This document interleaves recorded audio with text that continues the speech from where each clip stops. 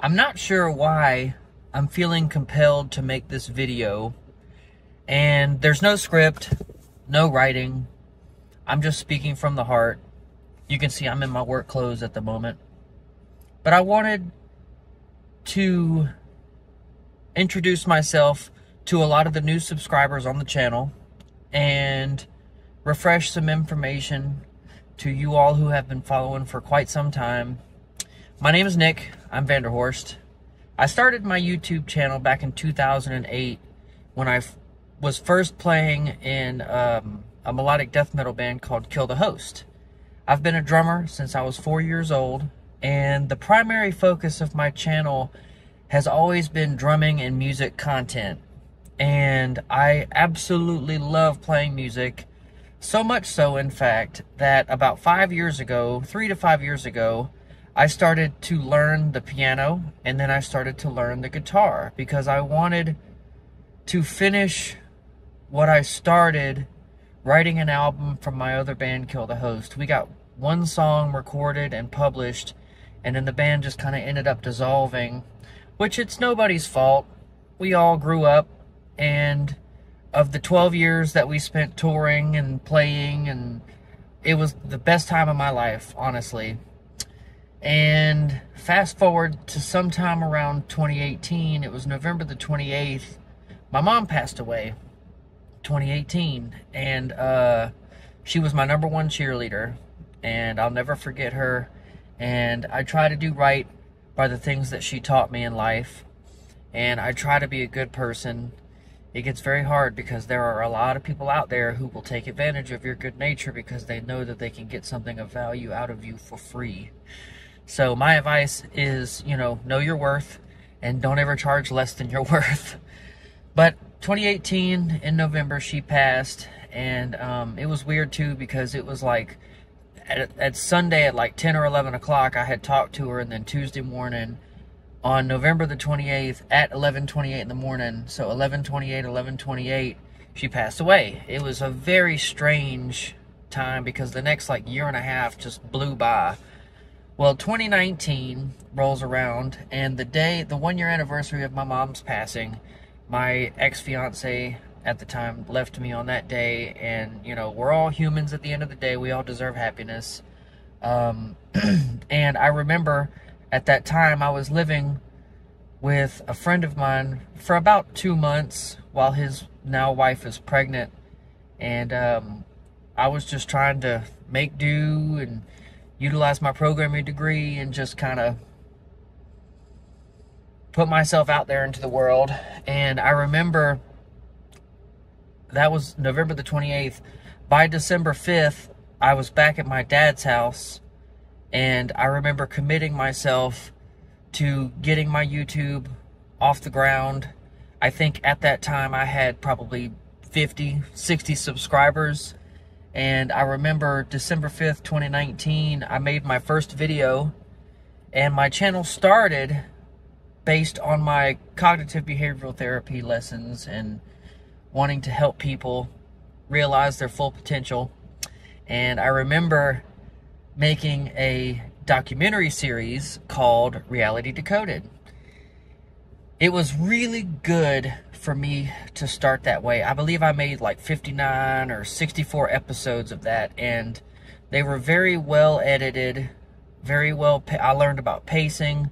It taught me about audio engineering. It taught me about the different types of microphones and cameras and just everything you need to know to be an expert content creator for YouTube specifically, because you all have great taste and you have high expectations, but you all also, people don't talk about how you, the audience, have extreme kindness, extreme generosity. So from December 2019 until April of 2020 is how long it took for me to get my first like 1,000, 1,200 subscribers, and I got monetized. I remember this. I remember the day it happened. It was April the 21st, 2020. Simultaneously, I had gotten monetized on my Twitch and on my YouTube pretty much at the same time, and I started to earn a little bit of passive income. It's enough. These days, I only earn enough from my YouTube to realistically like pay my water bill, which is like $45 a month. However, as a person who has a tremendous amount of ambition and persistence and determination, I have spent the next 4 years now focusing, because I started in 2019. Yeah, this is my 5th year of serious content creation for YouTube and Twitch. I devoted myself to learning audio engineering to the maximum. You know, they say the graph of expertise, it's like you go to the top of Mount Stupid, and then you go to the Valley of Ignorance, and then you have the climb of excellency. Well, truly, I feel that I am nearing the upper part of the climb of excellency, which is dictated by the ability to start earning income from your applied skill. It was also around, I want to say April of 2020, maybe May of 2020, I got asked by you all to start doing musical react videos, because I had 12 years of onstage experience and 30 years of music experience. I had a lot of knowledge and wisdom to share with you all about musical performances from a perspective of somebody who's been there and who could explain stuff, especially the drumming, like rudiments and all that kind of stuff. And I tell you, it has been the most fun ever getting to make these reaction videos, because I've always been a bit of a, confession, I've always been a bit of a musical elitist, going, that's not metal, that's not metal.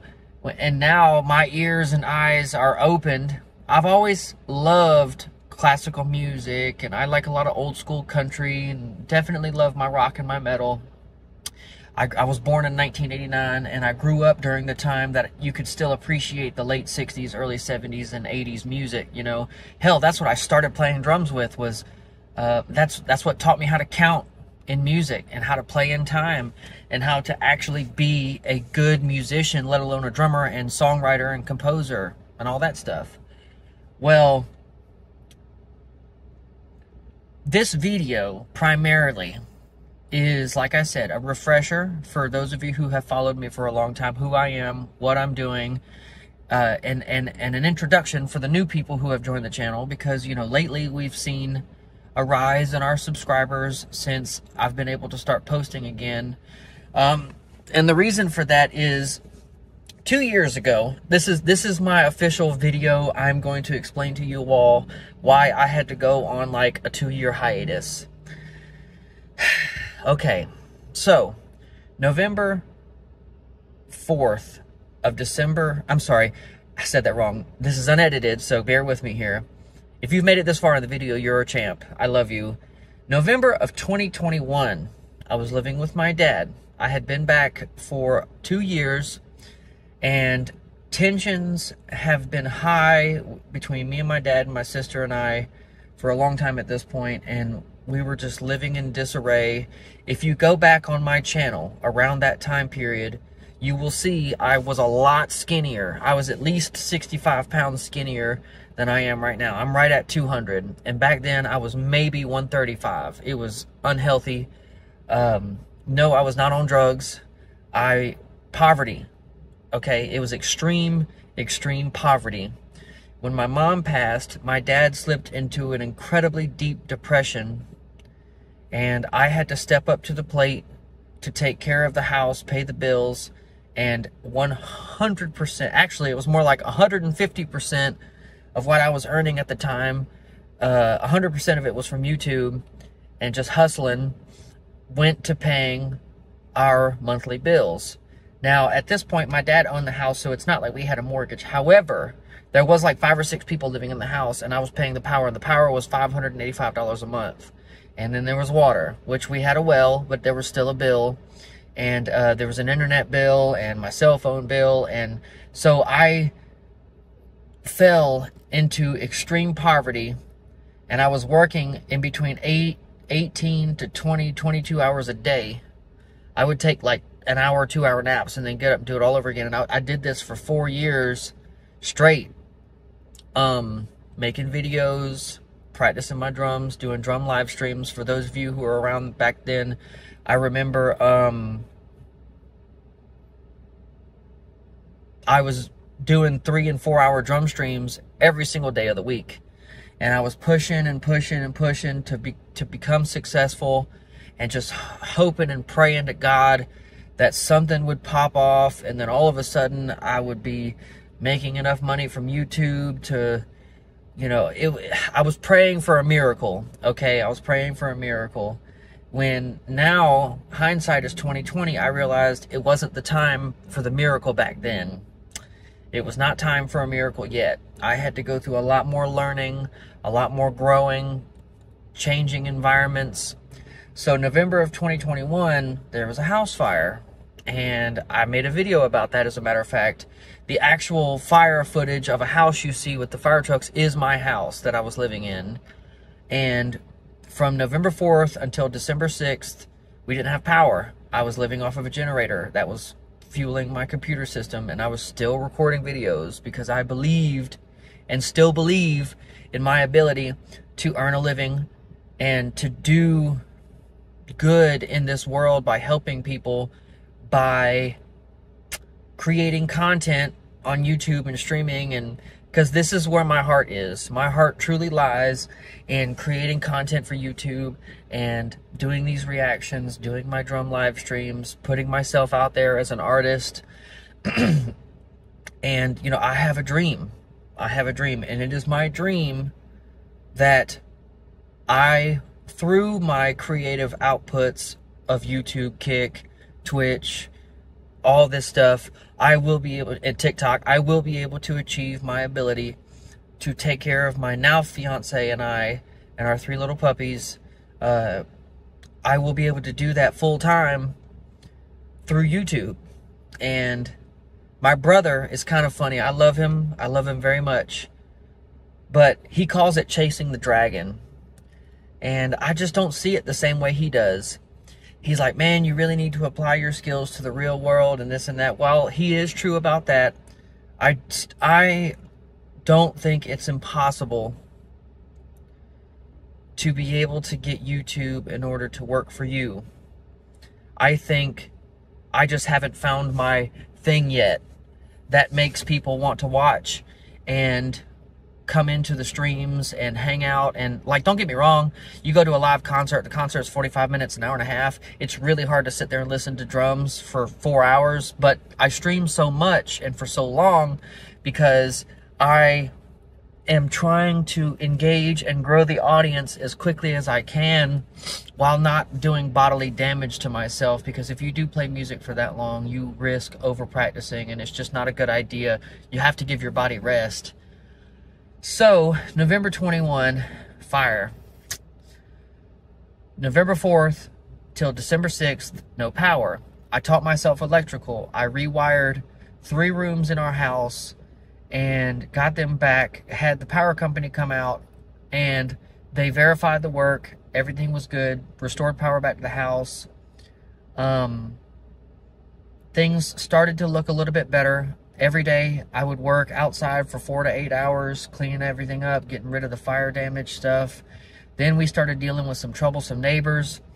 Come to find out, my dad lost the house due to a tax lien sale from when because my dad didn't move from a recliner for like 4 years, starting in 2018 to 2022. He didn't move. He literally rotted in a chair in his bathroom downstairs, and it was a shame because he and I did battle a lot, but it wasn't me versus him. It truly felt like it was me versus his demons, if you guys know what I mean by that. And he's doing much better now. He and I have a great relationship. I don't get to see him as often as I want, though. I will admit that. You know, and ever since my mom passed away, he's the only parent that I got left. And I keep telling him all the time, I'm just like, man, we're carbon copies. You're supposed to be my best friend, you know. But that time will come. That time will come. So, in July of 22, police came into the house. There was about 15 of them.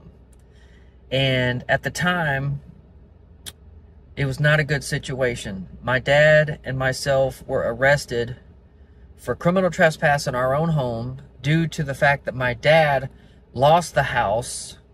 whether it was intentional or not intentional, due to a tax lien sale to the city, and the new owner ordered an investigation in which they came in, and it was just not good. I spent 8 days in jail, and this is actually the first time I'm ever admitting this on camera. Not necessarily that I'm ashamed, because I didn't do anything wrong. It was just the wrong place, wrong time. It's kind of like the mama bird thrusting the baby out of the nest. It's time to go. It's time to fly. God said, it's your time, and it's your time to fly. And when you're sitting there on rock bottom, spending 8 days in jail, not seeing the sun for 8 days, you have a lot of time to contemplate and think about the choices you've made, and, you know, learn from your mistakes. Understand the sacrifices you make, and then come to terms with the actual determination and persistence and perseverance it takes to become successful. And not just successful to you all. I mean, being successful in which I feel it in here and I understand it up here. So, for the last 2 years now, July 27th is when I was arrested. I've been dealing with probation. I have like $200 left on this probation to pay off. I'm hoping that they terminate it early, through no fault of my own. It was wrong place, wrong time, you know. And I just wish that my dad would learn to let it go, because I don't hold anything against him. Like I said, it was just wrong place, wrong time, you know. It was an unfortunate circumstance. And just like every other experience in my life, I tried my best and have made the most of it. Because since then, so I got out, it was like August the 1st. August the 3rd, I got back in church. And because while I was in there, I found my faith and saved 2 people while I was in there. That was really nice. Nobody messed with me. And I had a weird spiritual experience while I was in there. Nobody had any cross words to say to me while I was in there either. They were very, I don't know, it was almost like I was protected. I remember sleeping at one point, because immediately upon going in there, I knew that I had to stop, you know, and there was nothing wrong with that, being a medical patient. And immediately I got it in my mind that, well, I'm going to utilize this time to get my sleep schedule on track, and to start working out again, and to get my health in order. And, you know, I made up my decision like that. There was no question whatsoever. So anyway, I got out August 1st. August 3rd, I was back in church. August like the 5th or the 7th, I decided to get baptized, because growing up Episcopal, found out that we were anointed, and reading the book of John, you come to find out that Jesus was baptized through the immersion of water. And I said, okay, if he did it, I've got to do it too. I've got to do it the right way. So I did it, and I'm glad, because my life after that took off like a rocket ship. It was unbelievable, actually, now that it's been some time for me to think about it. That was 2 years ago. It's 2024 now. That was 2022. So anyway, and then within a couple of days after that, like maybe August the 11th, I started working and got a job as a carpenter's apprentice. Worked there for about 2 months. Then I got my current job working with this company here, and I love this company. But after 5 months, I went from being an installer to working systems maintenance for power. And although I love my job, it lacks a certain creative output that I desire from my life, and things become repetitious. And as much as I enjoy the money, it's not fulfilling enough for me to decide to put YouTube to the side, because YouTube is the only thing that has ever truly satiated my appetites for creative output. And it's unlike anything I've ever done. It's challenging in its own right, because I am my own boss. If videos aren't posted, it's because I have failed to be disciplined to post content. So, shortly after I got the job with WOW, I started renting a house. I said, okay, I can get my stuff together, started making videos again, but it was very sparingly because I just had this internal sense of dread and defeat, and I had to get over that. And then last year happens, and August of last year, 23, I closed on a mortgage on my house that I currently live at with my fiance, my fiance and our 3 dogs, and got my studio set up. And you all have seen the drum streams, which are Saturdays at 7 p.m. Eastern Standard Time. I'm still kind of working out the logistics on like the best times to record, or the best times to stream, because I want to put the streams out there in which they are available to our widest audience. I tell you, and this is where we come to the good part of the story, because I wanted to tell you all, now that we're 21 minutes into this, if you've made it this far, I owe you a beer. I have such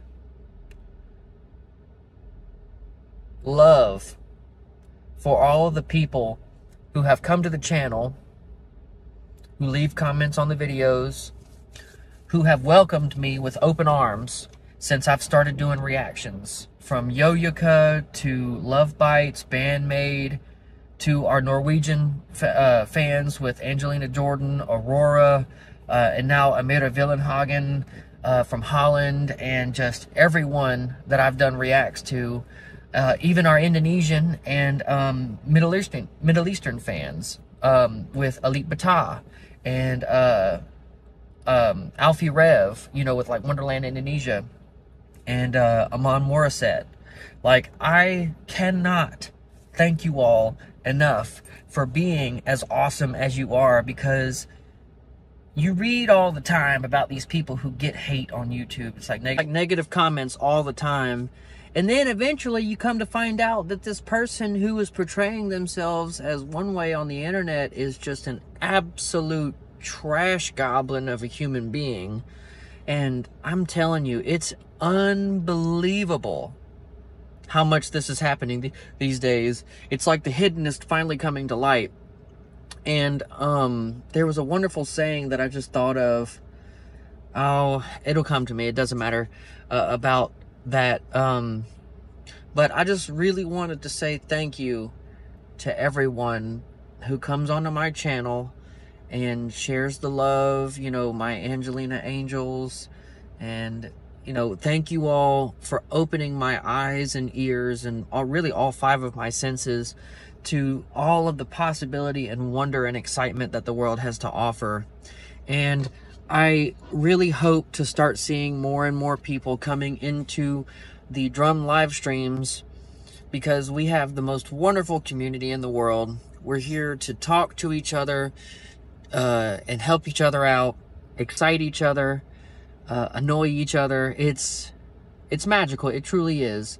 And plus, it really helps me to come out of my shell.